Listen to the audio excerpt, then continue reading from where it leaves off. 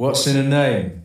And what if you could reclaim your name, shine light on an old flame, let sparks fly and get back in the game again? Can you even begin to pretend that old name still has the same domain? Yeah, can you branch out with a new tribe and still stick with the pack?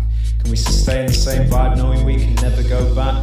Can you retain that singular train track vision, whilst everything you thought made you is stripped away and glossed over with pristine precision?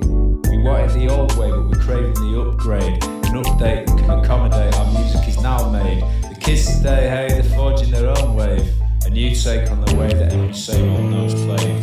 Cause they retain the essence, the focus, they listen, and they know the only lesson that truly matters is the sound itself has no discipline.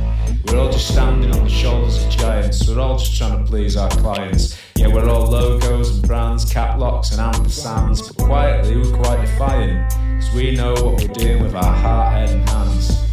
We're all beholden to the factory line, but if the hand that holds the hammer's mine, then the hammer hits different. A hammer to the head from the heart is just fine. You've heard it all before, yeah? But somehow this sounds better. Are you smitten? It's like a pillow being pummeled by a piston, like a panther with its pants down, purring like a kitten. White keys, black keys, red bricks. Same dog, old skin, new tricks. The sound and the click when the pedal lifts, needles drift into the red like the gift of hot licks. It sounds just the way it always did, just the way that it's supposed to. But we don't let the notion of progress become the ghost that we play host to. Cause we're classic, still at it like the golden years, and still we aren't beholden solely to the old ideas. And speaking of soul, if you're gonna sell yours, you may as well sell soul.